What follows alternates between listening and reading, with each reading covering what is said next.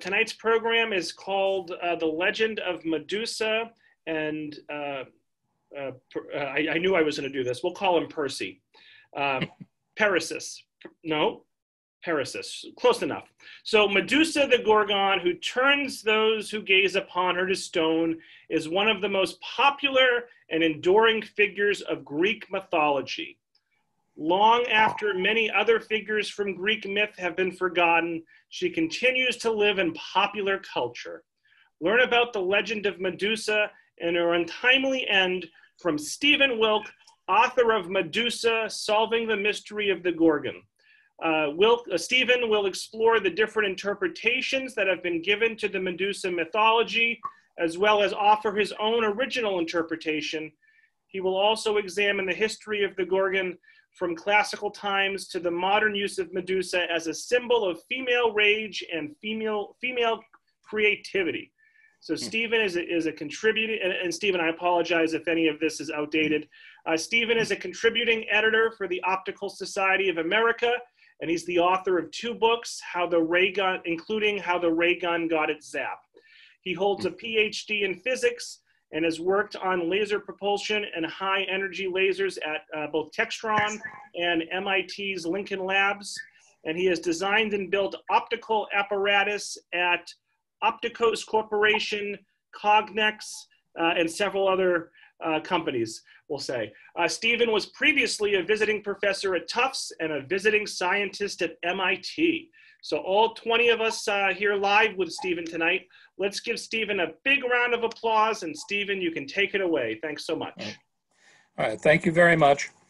Yeah, I am a physicist and an optical engineer, and one of the first things you might wonder is, why would I write a book about mythology? I've been fascinated by mythology ever since I was a kid. I read Edith Hamilton and Bullfinch's mythology, and I watched all those wonderful movies about Greek myths growing up. And you have to start wondering about why the myths were the way they are. Why does Medusa turn people into stone? Why does she have snakes for hair? And shortly after I graduated from MIT, one of my professors wrote an article about the roots of the myth in astronomy. And I was very impressed by this. And I started collecting articles about Medusa and the interpretations of it and about the art for years afterwards. And eventually I sat down to write my own piece, and I realized I had gathered so much information that I had what I thought were completely new insights that he had missed in the original article. There is still a lot of it that's astronomical. I won't be covering that tonight, but I will be getting into the other parts of it. Why does Medusa look the way she does, and where does the myth come from? Where are these weird facets coming from?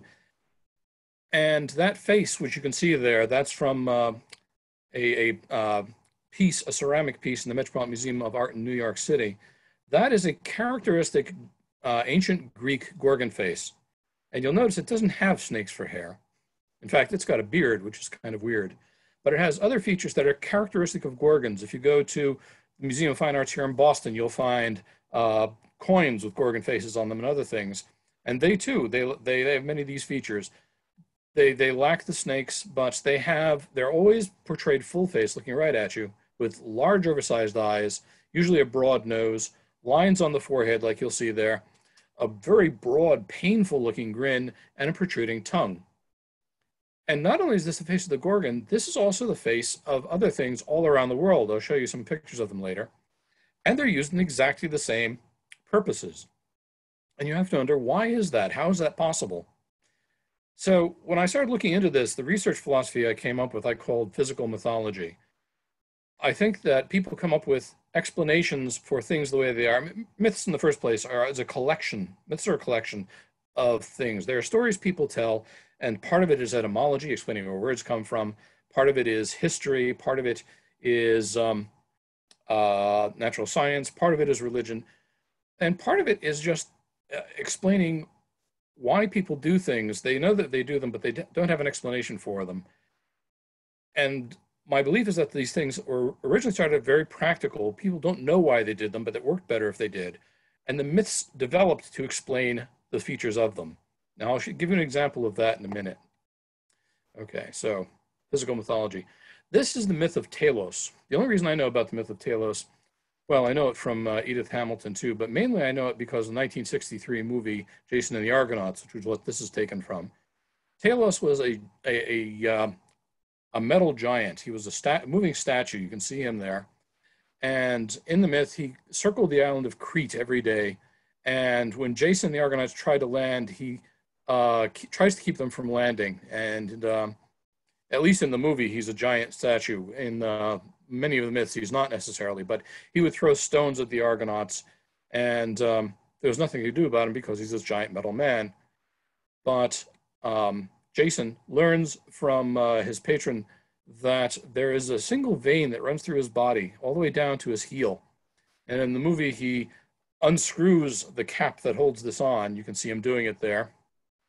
And Talos's his ichor, his magical blood flows out through that, and as a result, he dies. He's grasping his throat there because he can't breathe anymore, and then he collapses to the ground and falls apart.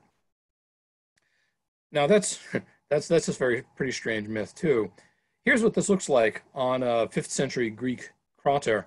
Talos is the figure in the middle there. He's abnormally golden colored. He's got Castor and Pollux behind him, the horseman. And he's already scraped his heel, and he's collapsing there. But where do the elements of the myth come from? They come from many different places. Talos is the name of the Cretan sun, god of the sun.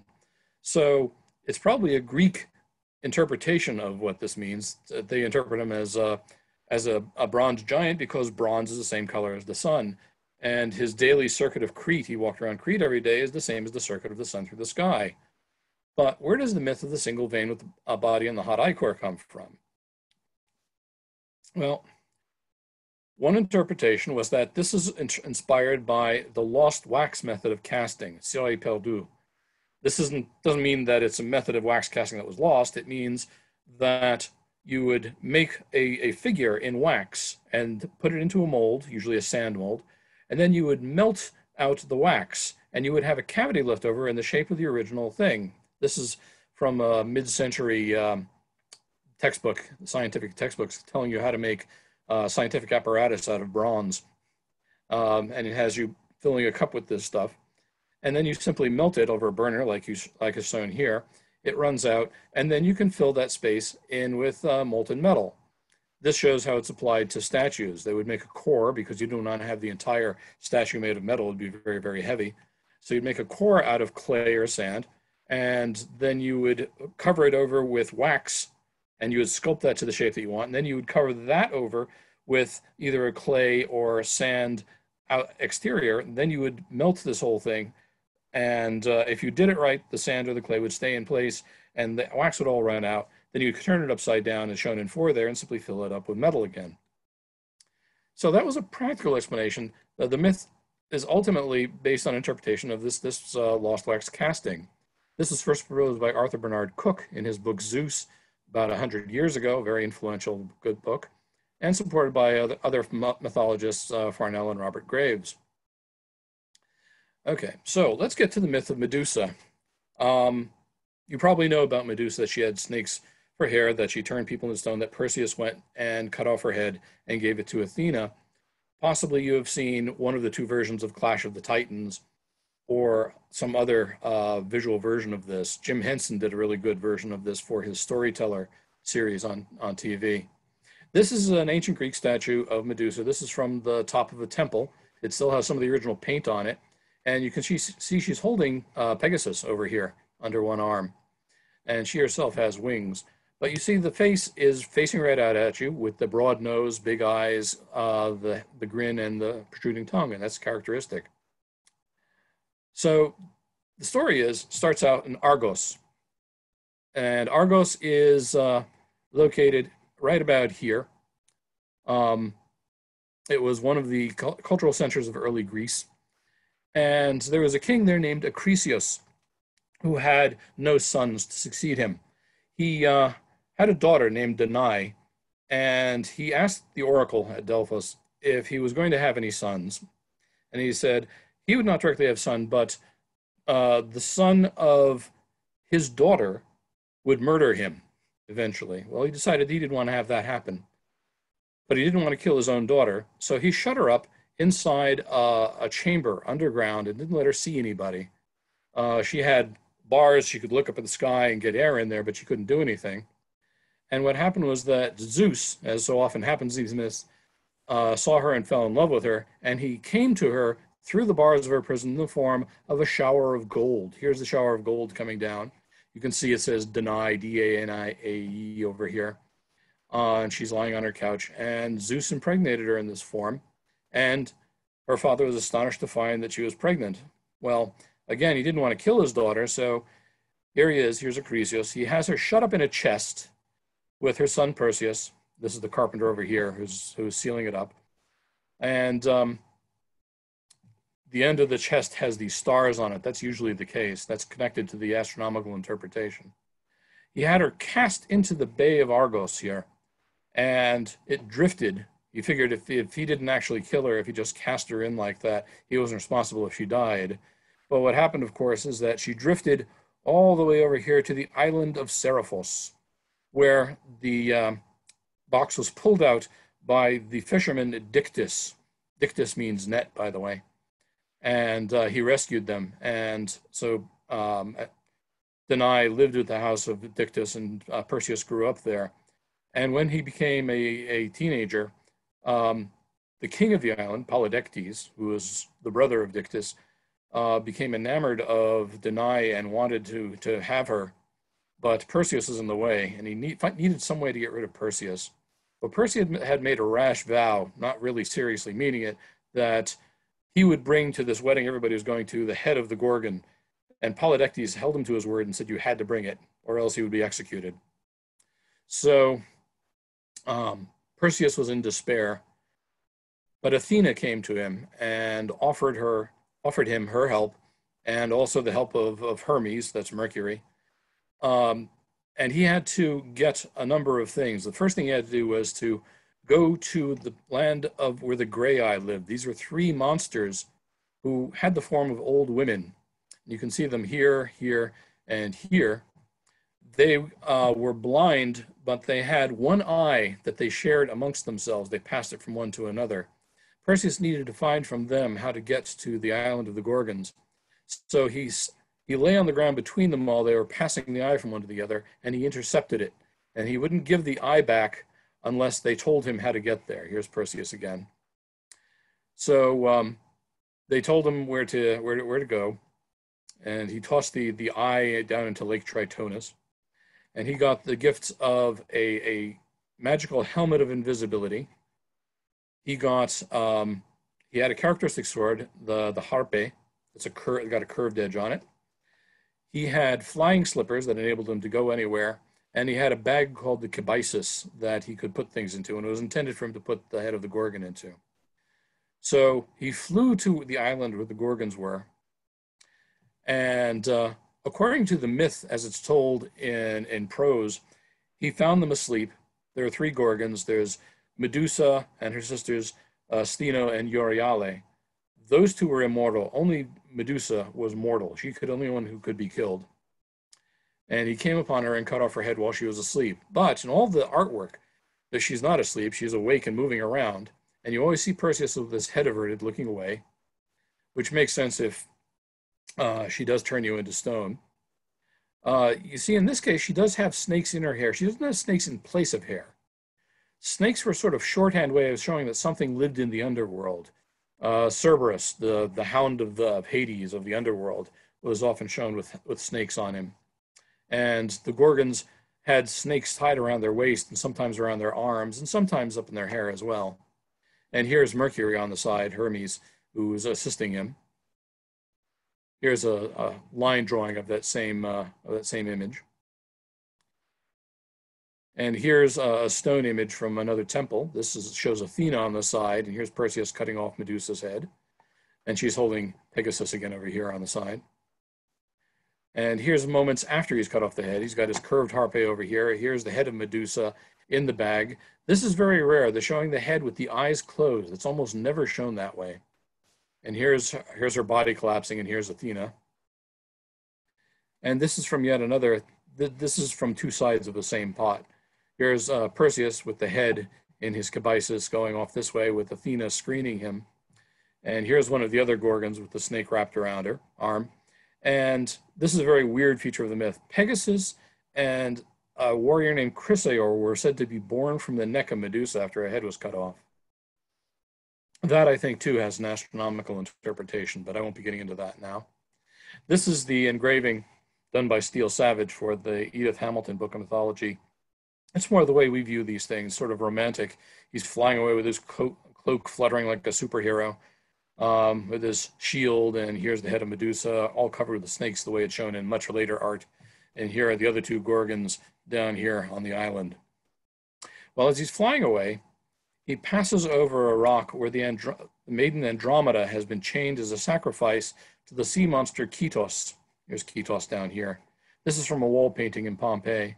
And Perseus is flying up over here, and so he flies down to rescue her. Here he's flown down, and there she is chained to the rock. And this is the earliest depiction we have of the scene. Here's Perseus. Here's Ketos over here, looking more like a wolf than a sea monster. And here's Andromeda. He's got the cabesus over here, but he's not using the head of the Gorgon to kill Ketos. He's throwing rocks at it. And if you look at it, you can even make out the names here. Here's Ketos written in the old Corinthian script, and here's Perseus written backwards. The S's are actually sigmas on the sides. They look like elms. And here's Andromeda written backwards. So he rescued Andromeda, but Andromeda's former suitor, Phineus, turned Andromeda's parents, Kephios and Cassiopeia, against Perseus. And so he was forced to take out the head of the Gorgon and turn them all into stone. And then he flew with Andromeda back to the island of Seriphos and rescued his mother, and then flew back to Argos, where he took care, finally, of Acrisius. So that's the myth of Perseus. Here's another wall painting from Pompeii. You can see Perseus here. He's got his harpe. It's barely curved at all. She's got one shackle still holding her to the rock. Here is Ketos expiring in the background. And here's a very, very weird-looking small head of Medusa. And I'll get to why I think that is. He's got his little winged feet here to carry him around. Okay, so here's the basic myth of Medusa. Perseus went on a quest to kill her, the only mortal Gorgon. He gave the head to Athena, who put the head on her aegis, which is either a breastplate or a shield, depending on who is writing about it. The mystery of the Gorgon is, okay, the Gorgon face, the Gorgonaion. It's ubiquitous. It's not only all over Greece and Rome, it's all over the ancient world. Where did it come from? Why did it spread? What does it actually mean? And it's using the same function in different places around the world. How is that possible? Okay, and why is the Gorgonaion used in those places? What function does it serve? Here I want to show you how ubiquitous it is. Here's that face from the Metropolitan that I showed you. This is the face in the middle of the so-called Aztec calendar stone. It's supposed to be the face of the sun. Some people say it's Tonatiuh. But you have the same features here. You've got the oversized eyes. You've got the characteristic hairdo. Very often you've got jewelry in the ears, and you have in both these cases. You've got that grin, that painful-looking grin, and you've got the protruding tongue. But, you know, this is about 2,000 years later in Mexico City, about a mile above sea level and way inland. What does that have to do with this image over here? How can they have the same one? Elsewhere in the world, you've got it too. You have Bes in Egypt, Humbaba in Mesopotamia. In India, you have at least three, Rahu, Kirtimuka, and Smashankali. In Southeast Asia, you've got Rangda. In China, you've got the Daoche. In Japan, you've got the Daruma figure. And you've got a whole host of them around the Americas as well. Here's Bes. Bes is not one of the major pantheon of Egyptian gods. He was one of the ones who was among the lower class, sort of a blue-collar god. And he often has sort of animal features, almost like a lion or something. But he's always depicted face first. In fact, sometimes he's only shown as a face. And he, again, has lines in the forehead, oversized eyes, the broad nose, the grin, and the protruding tongue. Here's another picture of a figure of him with flowers. And here's another little statue of him. In Mesopotamia, you had Humbaba. And sometimes, again, Humbaba is only shown as a head. Humbaba is one of the enemies of Gilgamesh, and one of the oldest surviving pieces of literature, the Epic of Gilgamesh. And Gilgamesh's quest to kill Humbaba is very much like Perseus and Medusa. He is sent into the cedar forest to kill this giant who strikes people still, if not turned into stone. And he has the help of the gods who blast him with a sandstorm that forces him to close his eyes. And Gilgamesh cuts off his head and brings the head back. And again, it's always depicted with the face looking outwards, never with the face in profile or three-quarter view. The one thing that's missing is the tongue, but everything else is pretty much there. In India, you had Rahu. Rahu was one of the demons who was responsible for eclipses. When the gods were making the Amrita, the nectar of the gods, they had it in a cup, and Rahu drank from the cup. When they saw him doing this, one of the gods cut his head off. But since it had already drunk the liquor of immortality, the head was immortal. And every now and then it sees the sun and it swallows the sun, and that's when you have an eclipse. But then the sun passes out through the neck because the rest of the body is missing. So, and that's why the eclipse only lasts a short time. The Kirti Mukha was put over doorways. There's another Kirti Mukha from the back of the statue. And one of the interpretations of Kali, Smashan Kali, also had the very, very long tongue, had the very, very large eyes, and the teeth. In Southeast Asia, you had a witch named Rangda who stole children. They still have dances where they put on with a very bejeweled image of the witch, and she's got these huge fangs. She has this very, very long tongue and those big eyes in it. Here's another image of Rangda carrying off a child. In China, you had the Daoche that showed up in many places. Here's one of the Daoche masks. In Polynesia, you had these tiki figures that have the same protruding tongue and were often carved on posts and painted on hut ends. And this is from the Pacific Northwest coast of America. In Mexico, besides Tonatiuh, you had Tlaltecutli, the god of the dead, who is also always shown in the same way. So, again, the features, they often appear as a face. They appear facing outwards at the viewer. And they often have a myth explaining how the head came to be separated from the body. Now, the other feature is that the Gorgon parallel is used in the same places as Gorgons. There's something called an antefix. These are these characteristic semicircular terracotta tiles that are placed on the edges of buildings. We still have something like them today. On some classical buildings, people put the same sort of semicircular things along the edge of the roof. Only they're made out of metal today. They're usually green with verdigris. But back then, they served a very practical purpose. When you make a tile roof, you characteristically make it from two pieces that have sort of curve up in the middle, and then you put a U-shaped piece down over the top so the water doesn't run down in between. And there are various variations on this. But you start at the top and you work your way down. Well, actually, you start at the bottom, work your way up, and put the cap on at the top. But when you get to when you look at it from the ground, you have this big open hole here, which looks kind of ugly. And in order to cover that up, people put a semicircular piece across it. That was called an antefix. In principle, it could have been just plain, but people started decorating them. Sometimes they'd put a sort of abstract pattern like this on them.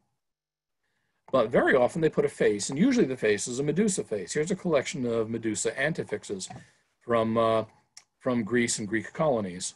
Here are some more of them. This one's not an antefix, that's that ceramic piece I was telling you about. But these are antefixes over here, and there are a few more of them. But the antefixes weren't just in Greece and Rome. Rome copied the idea from Greece. You also had them in China and Japan and India. These are some Chinese antefixes, and you see they've got the same kind of face on them. This one's in the Peabody Essex Museum. This is one of the ones from India. It's a Kirti Mukha. The other place they're used was on shields. Here's a Greek plate painting that shows, well, it's probably Achilles, although there are other interpretations, but he's carrying a shield. The entire shield is covered with a Gorgon face with, again, the eyes and the protruding tongue. This is the death of Achilles, and that's his shield down there on a Greek pot. This is from a standing stone. This says Achilles down one side, and here's his shield. This is a vase painting showing the birth of Athena from the forehead of Zeus. So this is Ares, not Achilles, holding it, so just to show you that other people had them as well. And this is kind of weird because, according to the Greek myth, of course, Athena accompanied Perseus to get the Gorgon, and the reason that there's a Gorgon face on her shield is because he gave it to her. But here at her birth, there already is a Gorgon face on a shield. Here's a Greek vase showing Athena with that thing. And here it is on her breastplate. If you go to the Museum of Fine Arts, you'll find a few terracotta. These are supposed to be the aegis. These are supposed to be the shield. And they've got a little Medusa face in the middle. These are Roman. They're considerably later. And this is a reproduction of a figure that's in white on a black pot, also in the Museum of Fine Arts. And it shows, here's Athena. I'm sorry this doesn't come out very well. But this is her aegis, and she already has the Gorgon face on it, even as Perseus with, Perseus over here with Mercury in front of him is coming back carrying the head of Medusa. And here are the other two Gorgons over here, and here is Medusa's body, and here's Pegasus and Chrysaor coming out of it. But Gorgon-like faces are used on shields elsewhere as well. The Yatmu, who live along the Sepik River in New Guinea until the present day, still use shields that have faces that look like Gorgon faces. And the classical Mayans in Central America also did this. Here's a Yatmul shield. And here's another one. You can see it's got the large eyes, the nose, and the protruding tongue. There's another one. This one's not so easy to make out. This is a Mayan carving, but you can see the face there with the tongue. Here's another one. And this is probably the best one that I have. This is from a standing figure. This is the shield, and you can see it's got the entire face with the broad grin and the tongue sticking out as well. And the Mayans even had something like an aegis. They had a breastplate that had a face in it like that. So, possible answers. Assume the existence in many cultures of this icon, this staring face that's everywhere. That's the parallel of the Gorgon. They don't necessarily have the myth of the Gorgon, but they have something very much like it. Now assume that all these cultures independently discovered that it was not merely decorative, but useful. They didn't necessarily consciously realize this, but it came to be traditional to put them on that, and things worked better if you had that face on there for some reason. It was considered luckier, probably, perhaps, or something. So I don't think that there was a common culture that spread this face of the Gorgon all over the world. I think people discovered it independently because it shows up all over the world in places popping up at completely different times, and you can't draw a coherent pathway where the farther it gets from its origin, the later in time it is. You can do that with some other features of myth, like the thunderbolt, for instance, the ancient image of the thunderbolt. You can trace from its origins in Egypt and Mesopotamia and farther out until the classic thunderbolt shows up all over the world from Spain to Japan. But the farther away you get from there, the later it was introduced. You don't have that with the Gorgon. It just seems to pop up everywhere. Okay, so let's look at the antefixes. These are semicircular tiles, close off the end of the row of roofing tiles, often decorated with the face. According to Pliny, who wrote about it, it was first done with a potter named Butades. And it's usually a face, Gorgon or Bacchus or some female deity. But even when there is no face present, floral antefixes, which had flowers on it, resemble a face. So here are Bacchus-faced antefixes. Semicircular, it's got the face of Bacchus on them with his pointed ears and his beard. But here's a floral antefix, and you can see these look like eyes.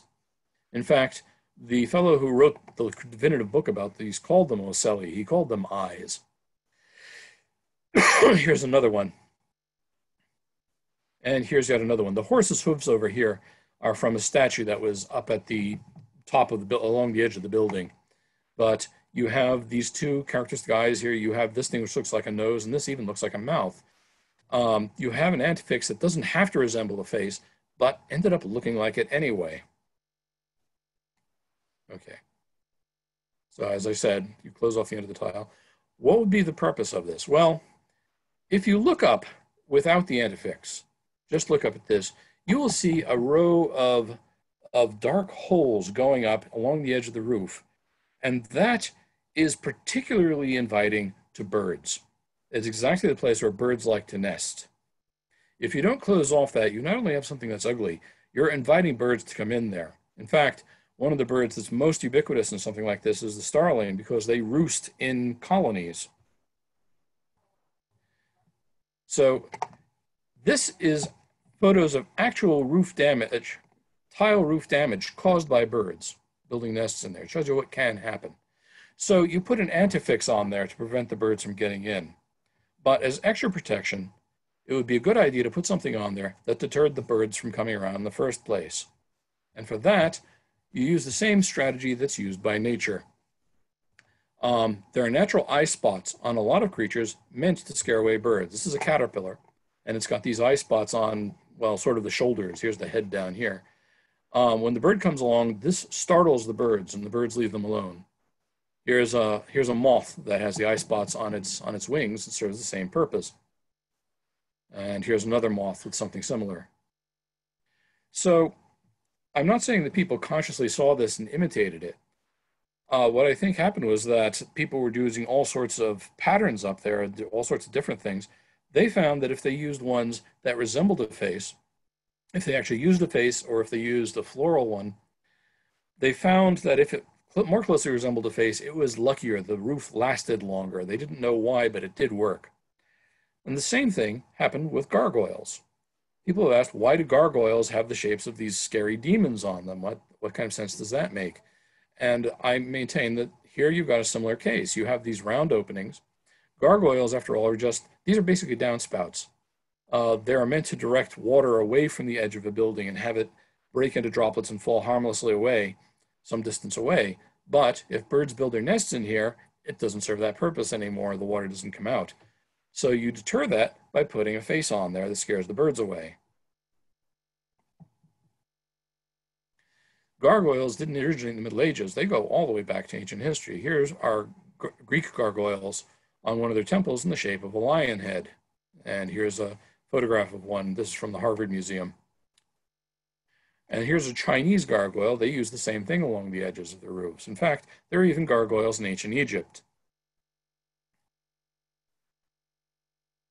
In Japan, to scare birds away from the rice fields, they had the Daruma figure. You might be familiar with the Daruma figure as a good luck charm that people use. You buy it, and it has neither of the eyes filled in. You're supposed to fill in one eye when you make a wish and fill in the other one when your wish comes true. But the old Daruma figures were actually already had the eyes. They weren't used as luck figures. They were used as scarecrows. The name Daruma, by the way, is short for Bodai Daruma, which is the Japanese form of Bodhidharma, which is the name of a monk who was famous for meditating for long periods of time. According to one myth, he cut off his own eyelids so that he wouldn't go to sleep. So the Daruma doll has no eyelids. Okay, the staring face was used on antifix and gargoyles because it acts as a passive bird deterrent. It's been demonstrated that things like that will keep birds away from fruit. You can buy these things called terrorized balloons. The combination not only of having the huge eyes, but also having the thing moving adds enormously to it. A professor by the name of Ron Prokopi at the University of Massachusetts at Amherst did an experiment where he put these out into fruit trees. Without this, they were getting depredations like a quarter of the fruit would be destroyed by birds coming along. Once he put these in place, the amount of fruit within 10 feet or so of this that were being attacked by the birds went down to less than 1%. And you had more attacks the farther and farther away you got from it. You can buy ceramic and plastic owls to use as bird deterrents. People buy them in stores all the time. They work, although they don't move around, so they weren't quite as well. In fact, this not only has the entire balloon moving, they use holographic or lenticular patterns to make the eyes appear to be moving side to side as well, which is supposed to be particularly scary. But I've seen these in use at, for instance, Neshoba Valley, where they are effective at keeping the birds away. They had something like this in the ancient world. In ancient Rome, they had something called oscilla. It comes from os, which means little face. It's the source of our word oscillate. They were little faces made out of something light. They made them out of cloth or out of bark Later on, they started making them out of stone, which didn't move so well. But according to Virgil in his poem The Georgics, they were placed in pine trees. In art, you can see them used in olive trees and grapevines. Here's a reproduction from a cup that shows them in a grapevine. Here is an engraved gem that shows several of these in an olive tree. And here's another one. This is from a wall painting that shows them in a grape thing. Now, again, the choice is significant because all of these have fruits that birds like to eat. Pine trees have pine nuts.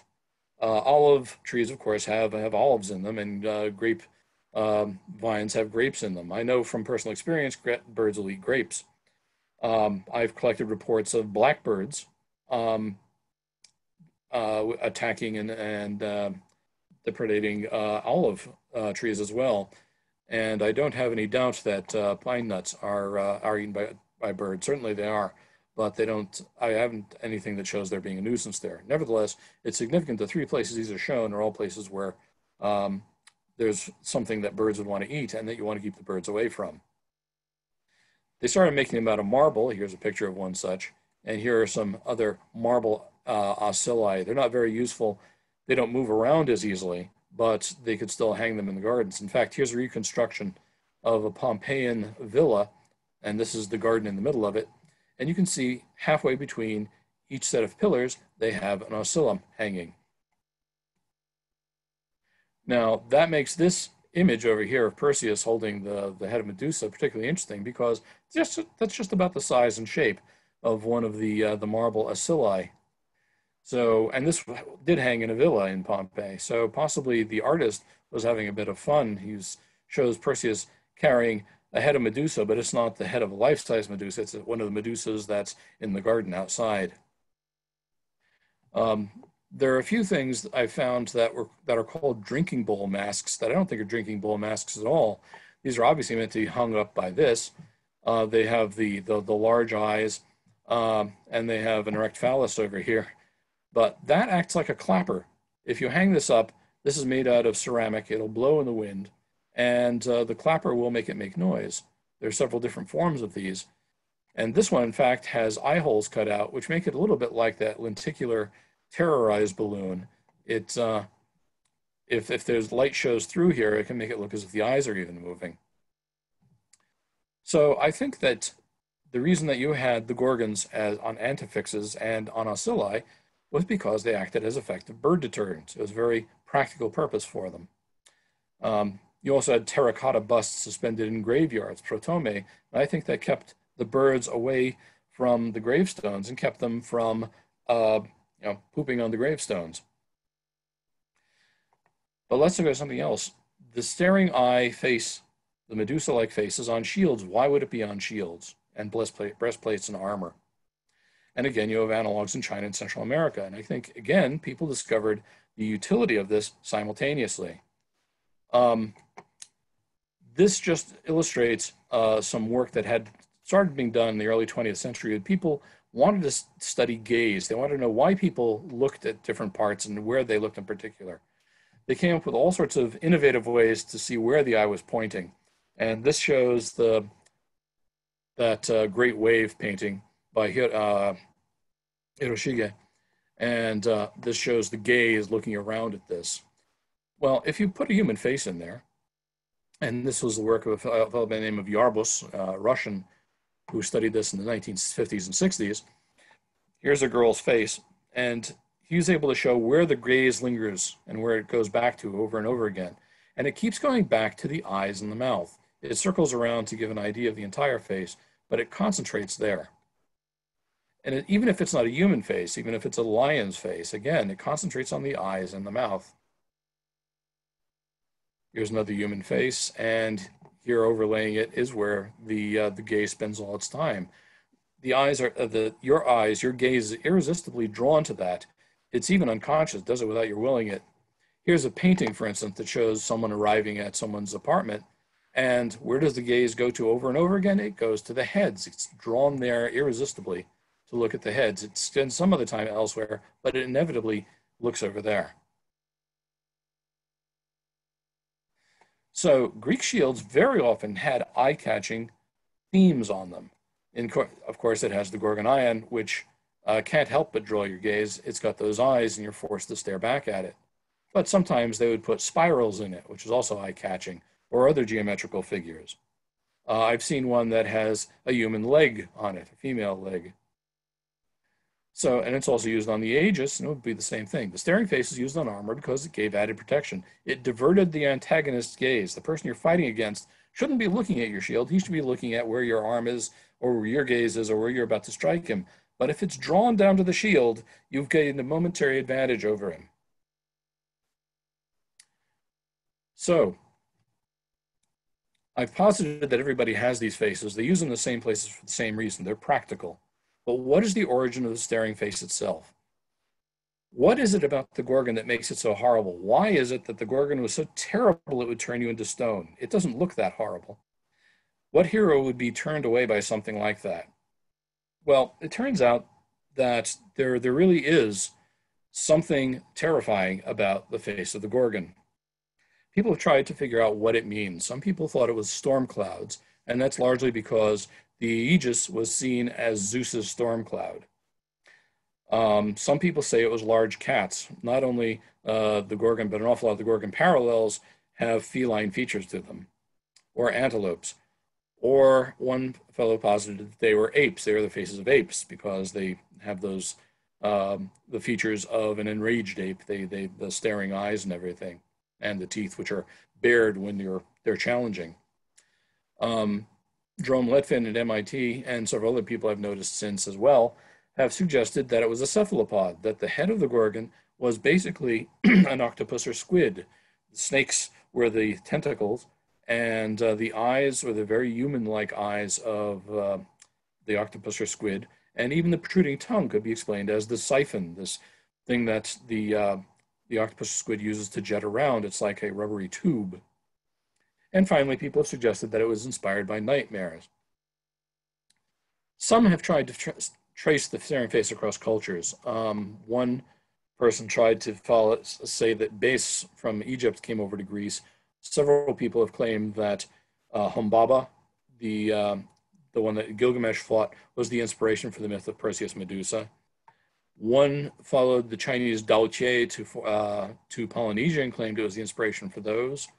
Others claim that from India it came to Greece, as many things were shown to. One even suggested that the Chinese Dao Jie influenced those figures in Pacific Northwest America. And one anthropologist claimed to be able to trace the progress of this very figure from Central America up into Mexico. But again, I don't think these are the cases. I think all of these discovered it independently. And they independently discovered the uses of them. So what could it possibly have been? It must be available to cultures in all areas, near the seashore, on plateaus and jungles and rocky lands.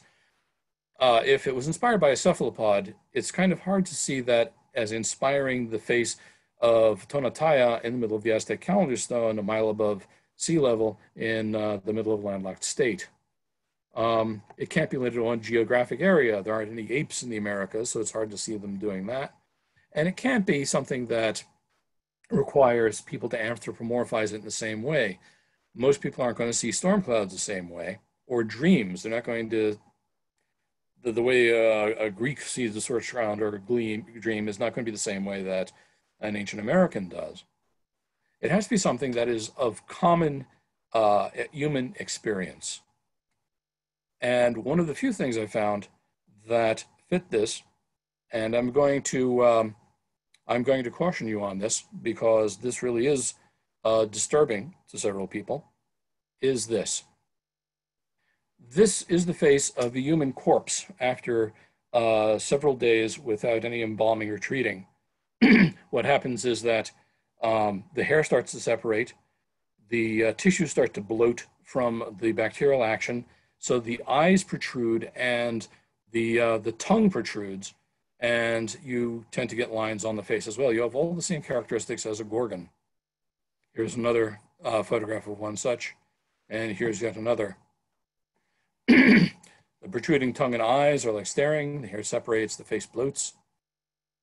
And the Gorgon has the face of death. explains much in its mythology, explains why it is something that is so feared. It's it's the appearance that even the loved one takes on after several days if it's not buried rapidly. The earliest reference in Greek mythology, Homer's Odyssey, Odysseus fears that Persephone will send up the Gorgon head from Hades. It explains why they've got the snakes, because snakes are characteristics of underworld characters. Um, there's a Greek painting, no longer existent, but described by Pausanias, that shows a Gorgon in a graveyard, in a tomb. Kali, Smashan Kali, haunts graveyards. She is known as the goddess of the dead. The tiki figures are the figures of departed ancestors, and Mixtecutli and Tlautlicutli in Mexico were gods of the dead. So my progression of the Gorgon eye in use goes like this. Image inspired by corpses, it becomes the widespread face of death demons seen all around the world. It's noted for its large eyes even after the origin is forgotten. Used as an antefix because it scares birds, but it has those large eyes, so it's the obvious choice to use for that. It's used as shield armor because it distracts, and again, the large eyes help in that, which is why you have the Gorgon face used to the preference of others. It's used as the face of Perseus' monster because the blinking star Algol requires an eye monster. That's part of the astronomical interpretation. The myth of decapitation, common in Greece, Mesopotamia, and India because of the eye and head importance, and also because the head does tend to separate, especially in the case of drownings, from the rest of the body. And the image is apotropaic, meaning that it scares things away because of the utility of the use on antefixes and shields and because of the visceral reaction to staring eyes. The face is used on ovens, it's used on cups, it's used on coins, it's used on all sorts of things to keep away evil influences in the evil eye, the same way it keeps away birds, the same way it distracts other people. Okay, so that is the end of this part of the lecture. I've got about 15 minutes left. I just want to point out that after the use fell away in the ancient world, the Gorgon was rediscovered in the Middle Ages and the Renaissance, I think in large part simply because it was such a captivating figure. And at that point, the snakes, which were very rare and generally only showed up occasionally to show that it was an underworld figure, became ubiquitous. The snakes started showing up in place of the hare. And if you look at the paintings that appear in the Renaissance, it doesn't look out at you. I think that the artists were suggesting that you couldn't look at it because you would be turned to stone. So in paintings that were done by several different artists, the eyes are staring off to one side, but they had very realistic snakes on them. Perseus became the subject of many compositions. He was the very first opera was about Perseus and Medusa. And he's always shown, this is where Pegasus became the steed of Perseus. He needed some way to come in. His myth had always been associated with horses.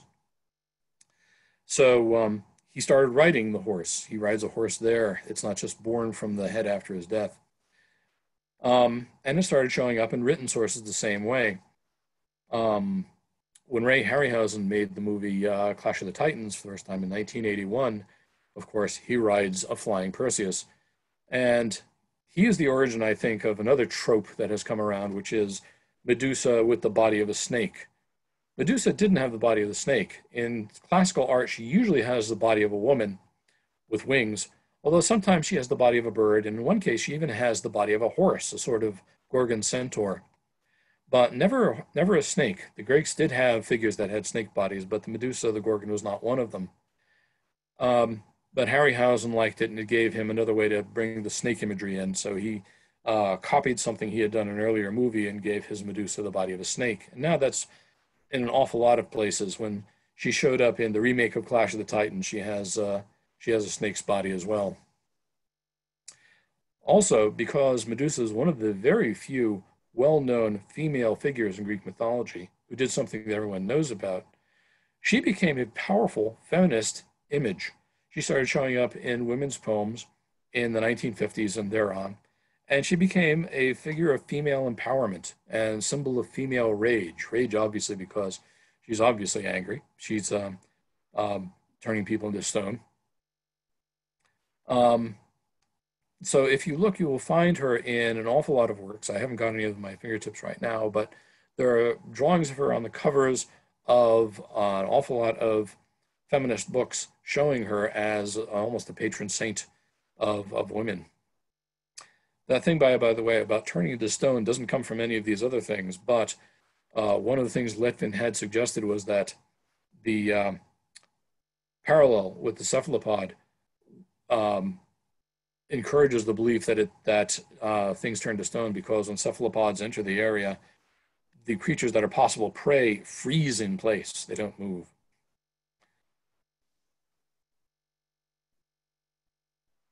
So let's see, it's 7:50 now. I think I'll leave it there because I've about run out of time. And I'll turn this back over to Robert.